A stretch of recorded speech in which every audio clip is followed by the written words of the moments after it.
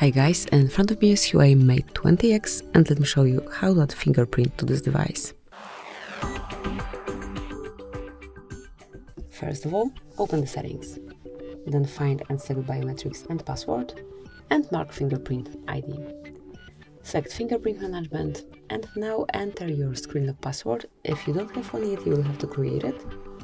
And now mark unlock device.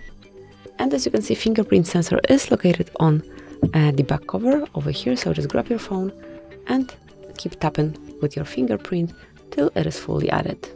You will be able to observe the progress on your home screen. As you can see, it has been already done. Just mark OK, and from now on you'll be able to unlock your device with this fingerprint only. So this is it. Thank you for watching. Please subscribe our channel and leave the thumbs up.